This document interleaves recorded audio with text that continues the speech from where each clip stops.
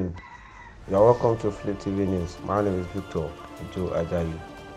First, the headline: Tinubu to new head of service, serve Nigeria civil service with integrity.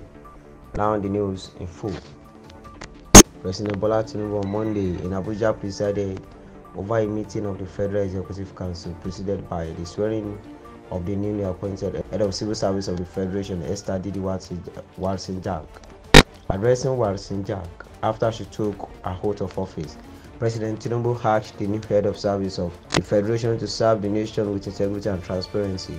The President also paid tribute to the immediate past head of civil service of the Federation, Dr. Folashade Yemi, describing her tenure as exceptional. We must learn from her commitment to duty, loyalty, and a great vision. She served her nation exceptionally well with dedication, guiding the civil service through significant transformation and reforms. Her dedication to enhancing efficiency, transparency, and professionalism has set a high standard for public administration in this country. As she steps down, we express our deep gratitude for her unwavering commitment and the significant impact she has made in our country. We thank you very much, the President said. In her remarks to the media, Walsinjak thanked the President for the confidence reposed in her.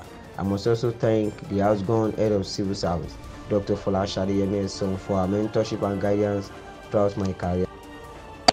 I look forward to building on the existing reforms in a way that will bring innovation and creativity so that the civil service can be more effective and efficient to deliver on the renewed hope agenda, she said.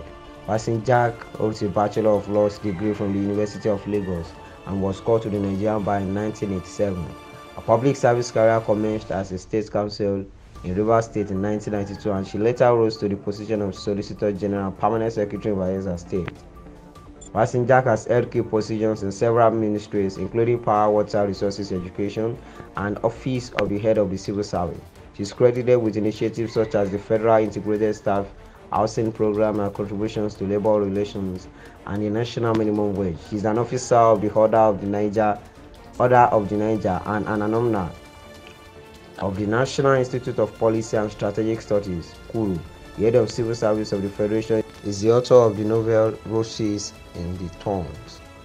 That will be all on our news updates this morning. Join us for more stories on our channels, Flip TV, Flip TV Plus. My name is Victor Ajayi. Good morning. Thanks for listening.